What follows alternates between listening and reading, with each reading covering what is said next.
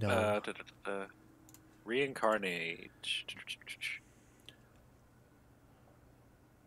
Touch a dead or humanoid piece of a dead humanoid, provided that the creature has been dead no longer than 10 days. Oh, damn it. So yeah, it would not affect. It is just a skeleton. So yeah, I'm just like, ugh.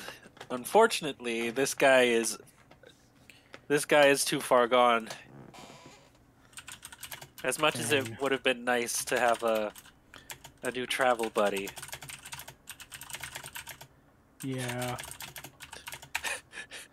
Logan's got caught onto our tricks. No. You can't revive every dead body in the dungeon, all right? But I want to make new friends.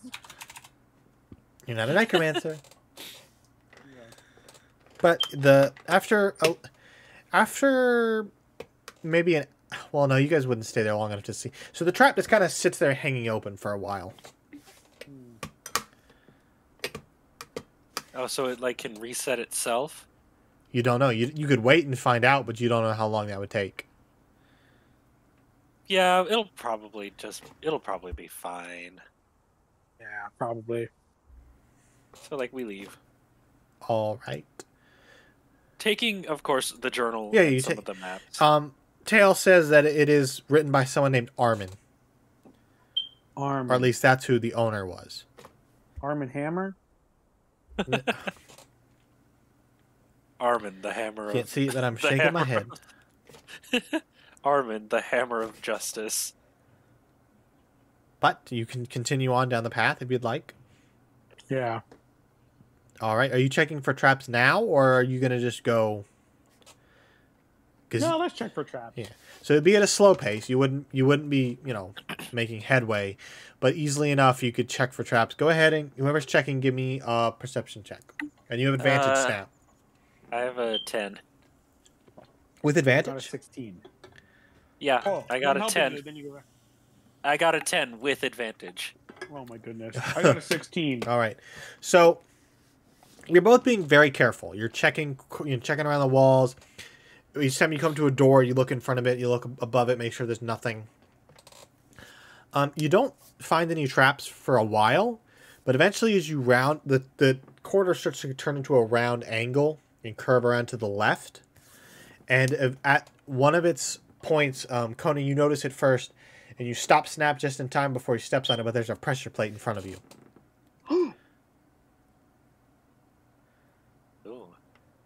And it's just could be bad. Yeah, you don't know what it leads to, but it's in front of you.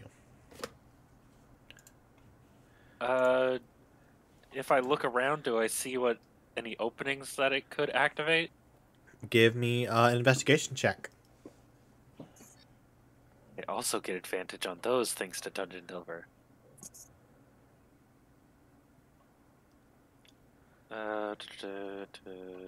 15. 15.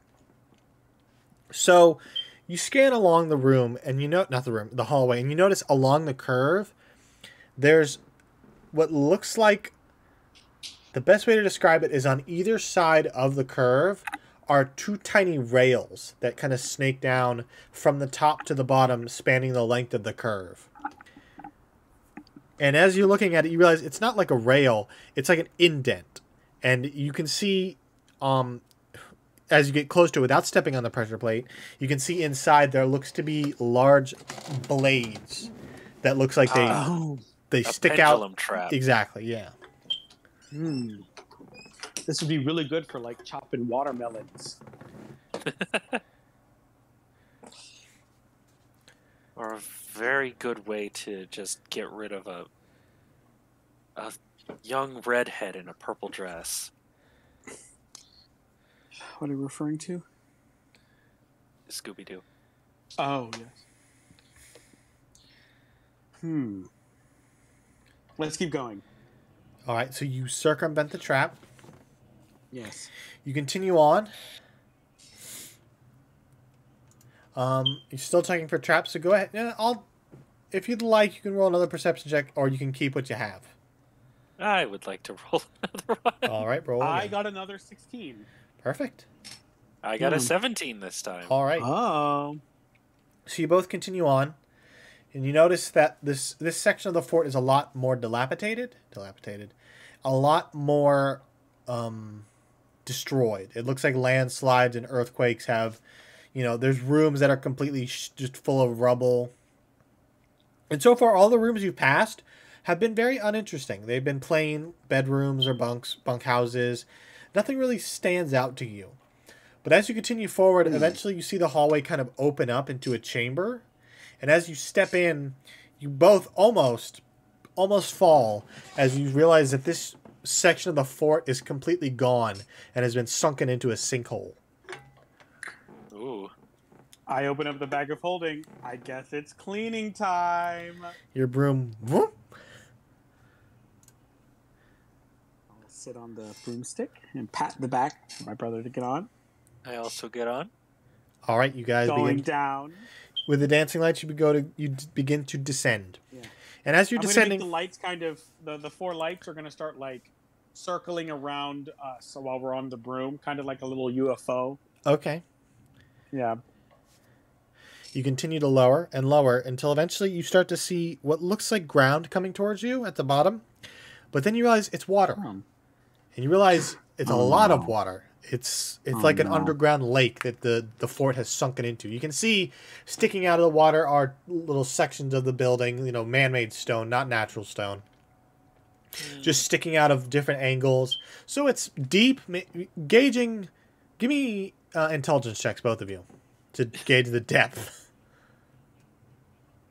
16. 16. And Snap? Da-da-da. 11. 11? I'm not a clever kobold. Snap, you think it's at least 100 feet deep. Kona, it's like 40. Still more than us. Yeah, It's it's a lot to you. Yeah. But as you both... I have a ring of swimming though, so I can swim in that if need be. All right. And I have that plate mail. How... And you can just turn into a fish. Yeah. How close to the water are you getting? I would say not very close.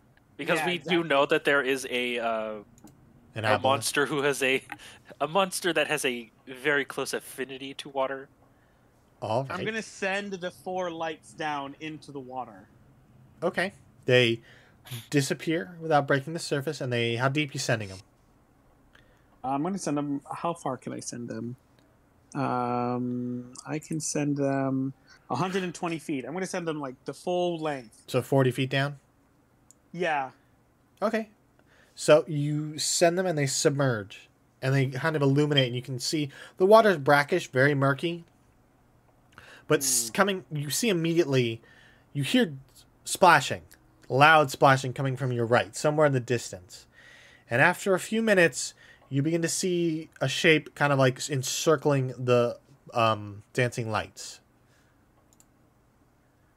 Interesting. I'm guessing that's the thing we need to be worried about. And you can Are see... there any ledges in this room? There's not ledges, but you can probably... Some of the stonework is large enough that you could stand on top of it.